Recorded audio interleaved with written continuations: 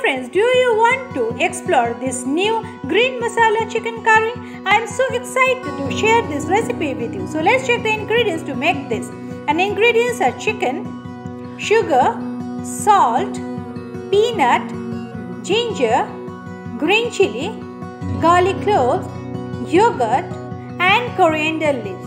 Now let's begin our recipe. To start with, first let us dry roast 2 tablespoons of peanut in a medium-high flame until it turns light brown from all the sides.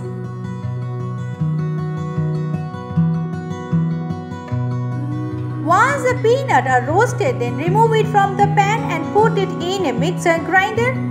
Then into it add 6 to 7 ginger slices, 8 to 10 garlic cloves and 2 to 3 green chili slices, though you can adjust the taste according to your taste bud.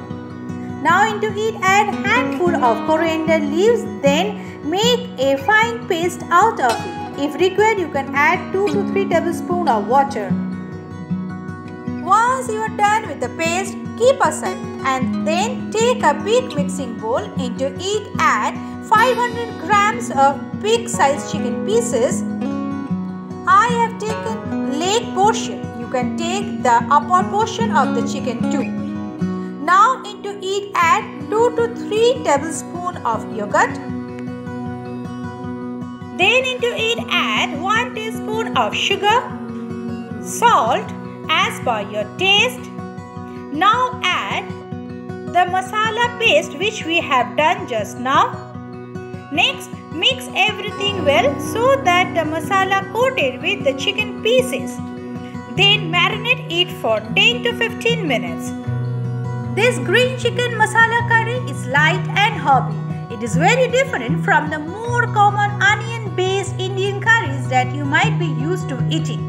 It requires very light effort and happens to be a big on flavor. Now on the other side add 2 to 3 tablespoons of oil and put the chicken pieces with the marination slowly and cook in a medium-high flame.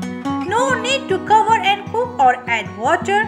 It will release moisture from the chicken after 5 to 6 minutes.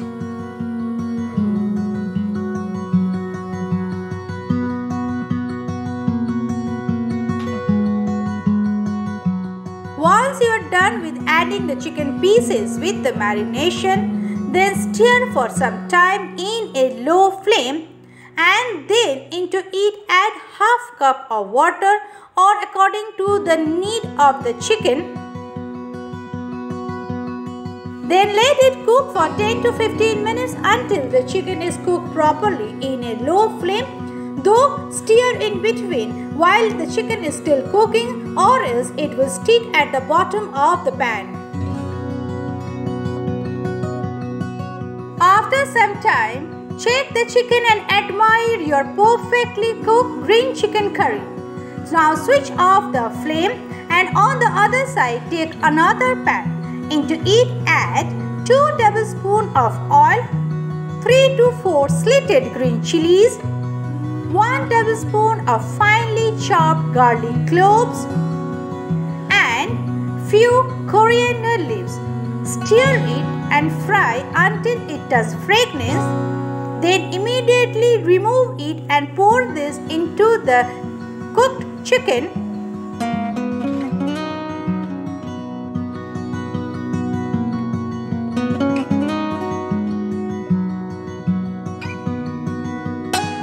Now serve it with roti, rice or paratha.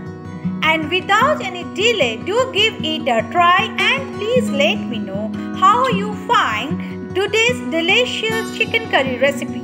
And don't forget to subscribe my channel Cooking Story and hit the bell icon so that whenever I upload a new recipe, you get the notification first.